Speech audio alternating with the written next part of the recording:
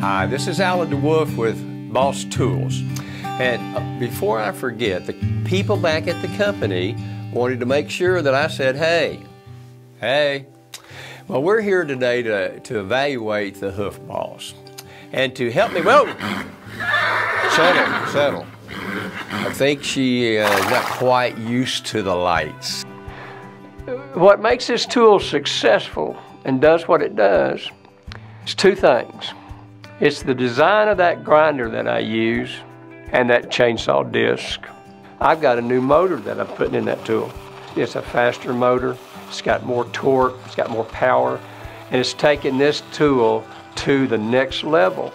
But what we found was if I take that chainsaw blade and I change it, I make it round, I make it small, I make it 2 inches, I change the dynamics of that chainsaw blade, and I make it to where it can be extremely controllable.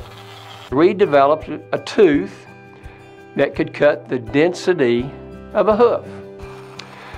Now, the reason that it's so controllable is because of the depth gauge and this ramp.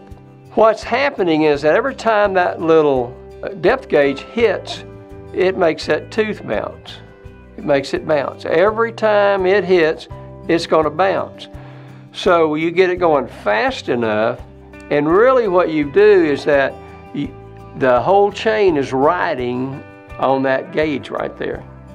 So to make it work, all you have to do is just apply a little pressure. And you can push on that just ever so slightly to make it engage.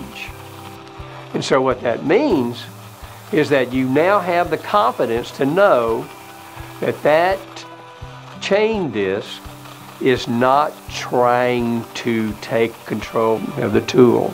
So what you're really doing is that as you begin to use the tool and you go through the little bit of learning that you're going to have to go through, you're really kind of saying, well, if I do that, that blade's going to do this, and the result on that hoof is going to be this.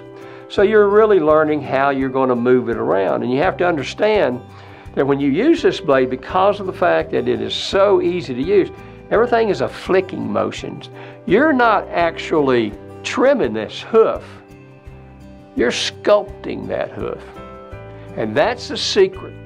You're looking for the confirmation, right? What you're trying to do is remove the material that's on that hoof that don't belong. And you're using a rasp and you're using a hoof knife and you're using a pair of nippers to remove that material. And that's what my tool does. It removes material. So you're going to be able to remove that material looking for that confirmation because you're doing it by sight with your hand tools.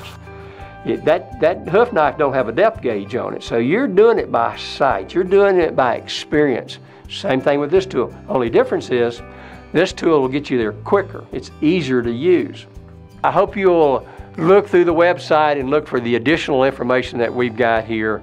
Just wanted to share that with you. Thank you.